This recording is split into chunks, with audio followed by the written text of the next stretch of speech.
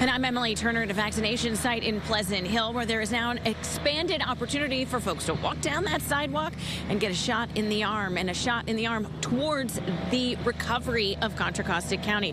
Of course, Coco County was the last county to get to the red tier, but now is jumping ahead when it comes to vaccines. Officials say that the county got a huge influx of shipments.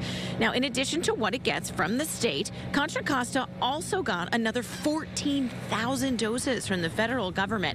And here's why. It's all thanks in part to the fact that it has 11 community health centers. Centers, by the way, that meet those federal requirements to reach underserved populations. And so they got an influx in doses. Now, as of Monday, more than a third of its population, who is 16 and older, have gotten at least one dose of the vaccine. Now, with people 75 and older, 96% of those folks have gotten the vaccine. But with this expanded opportunity of those who are 50 years old and older, after everybody gets it in that population, well, they could be 50% vaccinated in the entire population of the county. So some fantastic news on the road to recovery. Reporting live in Pleasant Hill, Emily Turner, KPIX 5.